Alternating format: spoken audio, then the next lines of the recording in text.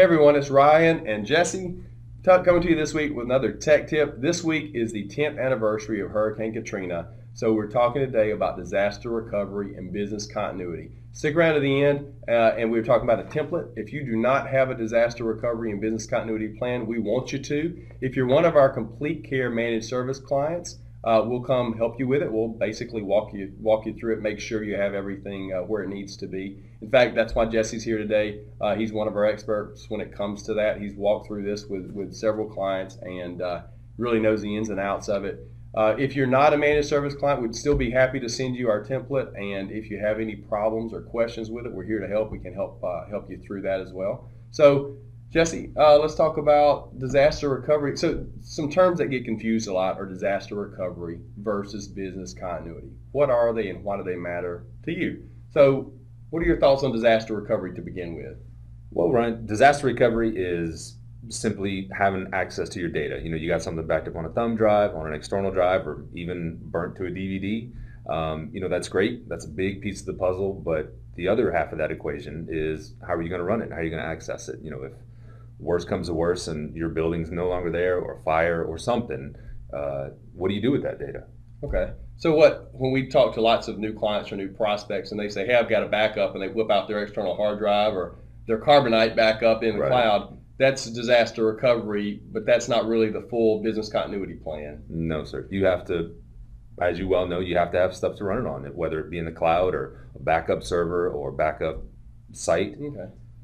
So with business continuity, in addition to just that disaster recovery piece, which you have to have, you've got to have a plan in place to get that data back up and running. You have to have a location to go to. You have to have an internet provider. So if you moved all your data to the cloud, how would you be up and running again? Would you send staff to North Mississippi or Jackson or Texas? Would you just tell them to go home and work off their wireless hotspots off their cell phone?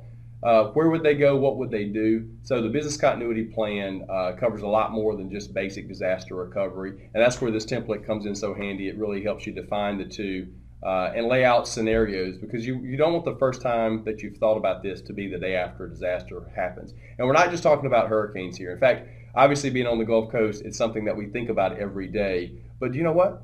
We had 4 power outages last year. Just, the power company working across the street, somebody with a backhoe hits the line. So if you're down for 3 or 4 hours for a power outage, that's a business continuity plan. What do you do in cases like that? How do your people work? What happens if the internet goes down? Do you need a second internet connection? Do you not? What if there's a fire or a flood, God forbid? Do you have a plan in place for that? So there's not a one size fits all. There's not one plan for everyone. You need to spend some time on your individual plan. And that's what we're going to talk about today. So you probably expect us to talk all about the tech stuff, but we will get to that. Let's talk about some of the other things that maybe aren't so technical, that people may not be thinking about, that this plan does address.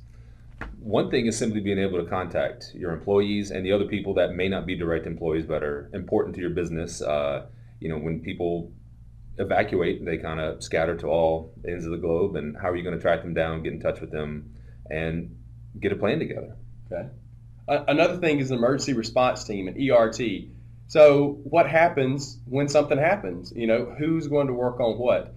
There's not a one size fits all for that either. Sometimes you really don't want to put the ER team together. You don't want to assemble the team until the disaster strikes, because what we found in Katrina, we had lots of business owners that were on vacation, or their kids had started to school and they were doing kid stuff. They weren't necessarily in the office. So some of the key cogs to the wheel weren't there. So you need a plan in place, but it's got to be flexible enough to change depending on who's available and where people go in the event of a disaster. So that's kind of the ERT. Mm-hmm. A third point is your media contacts. How do you get in touch with your clients? How do you get in touch with your customers? Let them know, like, we're down this week, but we plan to be up on Monday, or this is our temporary location. How do you find us? So that they know what's going on with you. Yeah, that's a good point.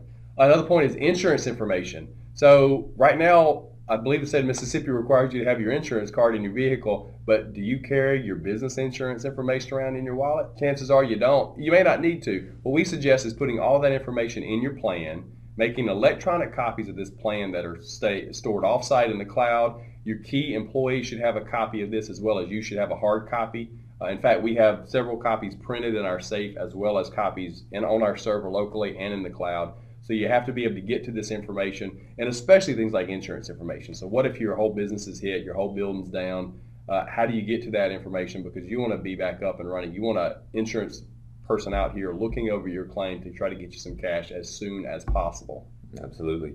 Which leads us to financial planning. Do you have something tucked away under the mattress or buried in the backyard? Who has access to it? Who knows it's there? How much do you need? Are you going to be going a few weeks, payroll without being able to access a bank? It's an important piece of that wheel. Yeah, we had clients when Katrina hit, they had plenty of money in the bank and just couldn't get to it. So plans for things like that, very important. So we talked about a few non-technical things. Those and even more are covered in the disaster recovery business continuity plan template. Now, we're nerds, so let's talk about the tech stuff. All right, finally. So backups, big important thing. If you don't have backups, then you're kind of a moments away from disaster at any time. So there's different kind of backups. There's file level backups. There's basically like my documents, your PDFs and your docs and any other files. Basically, where do you keep them? How do you back them up? Is it redundant? And that's like what you talked about with flash drives and external hard drives. And then there's you kind of progress down the road to more substantial backups, like we call them WIBs, a Windows image backup, Windows server backup, which is basically a snapshot in time of your entire operating system, files and all, which reduces the time it takes to get spun back up, but you still need hardware. And then I guess our third option, our biggest option, is we call it BDR, Backup Disaster Recovery Plan. But it is a physical box that usually sits on at your site and basically takes a snapshot of the server every hour or so. So your data is never more than an hour old, and it also has the added benefit of being able to get spun back up in the cloud, which we'll touch on here in a minute. Those are obviously very big differentiators, difference between the backups, because everybody says they have a backup, but what does that really mean? And being able to address it and kind of go into your major systems. Obviously, you got to have a backup and disaster recovery plan for the whole office. But what about each individual system? Your payroll system, your HR system, your time and billing system. If you are a product-based company, maybe your inventory system. So you want to think about it as the whole company, a very holistic approach, but also as each individual application. Talk to each vendor, or we can talk to each vendor for you and say, what happens if you had an outage? One of the things that's kind of scary that we found is a lot of companies, when they move their data to the cloud, they don't check and find out how that cloud vendor backs up. You'd be surprised, some of these low-cost, inexpensive cloud vendors do not back up your data at all. So if that's the case, if you really like that vendor, can you get a copy locally? So those things need to be looked at and addressed, and lots of times people don't think about them until they need them, and unfortunately sometimes that's too late. So another aspect to consider is your website and your social media presence. I wasn't here in 2005, but Ryan says that it was a nightmare trying to get in touch with people, trying to get a phone call. You had to text everybody you knew. And now companies have the ability with Twitter and Facebook and whatnot to blast out a message to everybody. Very quickly, indeed. And so who's going to be in charge of that? Who's going to have access to it? What's the chain of, if this person's unavailable, then this person steps in. You don't want to have different people competing to send out probably similar messages, but it's just best to have it clearly defined. Mm-hmm.